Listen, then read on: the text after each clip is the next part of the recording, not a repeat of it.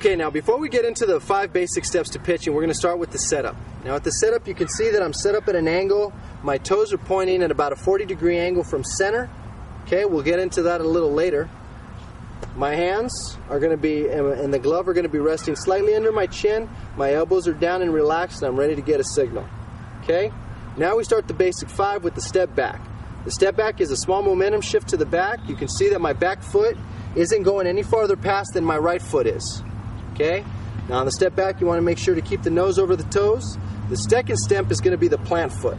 The key element to the plant foot here is that as I rotate and I plant my foot against the rubber, that my instep, if you draw a straight line from the instep, it should point all the way to your target.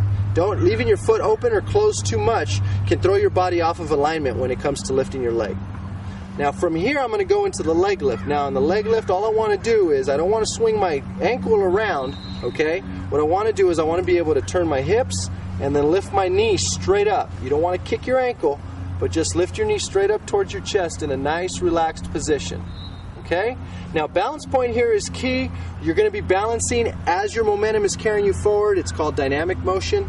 What you want to do is you want to establish where your balance point is and how your head stays over your back leg to establish that balance point, because you're going to need that balance to drive you all the way through your motion eventually.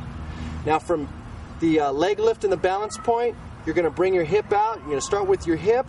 You're going to get your separation just like your load and go drill, and you're going to land at your power position. You can see in my power position, my hips and my shoulder are still focused on my target. My arm is up and out with the ball pointed more towards the shortstop in a relaxed position. You see I'm not behind my head, I'm not pinching my scapula. I'm just nice and relaxed out in front. And then from here is releasing the extension and the follow through. And just like the load and go drill and the train and the track, I want to be able to take this train, put it right on the track, release and follow through. And those are the 5 basic steps to the pitching motion.